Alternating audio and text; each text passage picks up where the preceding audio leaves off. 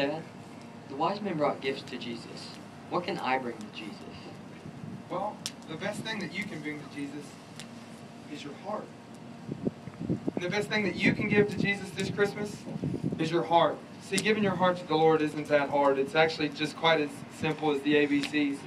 A, if you admit that you're a sinner. B, believe that Christ came as a baby and He lived a flawless life and then died on the cross for our sins and then rose again.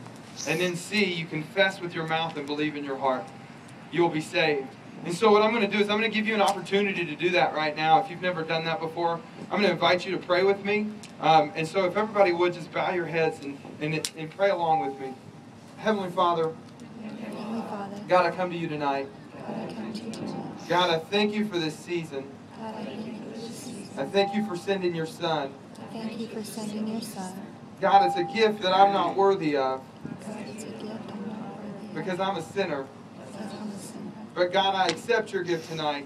God, I accept your gift tonight. And from this moment on, I will try my best. I will try my best to live for you. To live for you. It's in your name we pray. In your name we pray. Amen. Amen. The Bible says if you confess with your mouth and believe in your heart, then you shall be saved. And the Bible goes on and it says that when you get saved, the angels rejoice in heaven. And so for some of you tonight that have given your hearts, there's angels in heaven that are rejoicing and having and giving glory to God.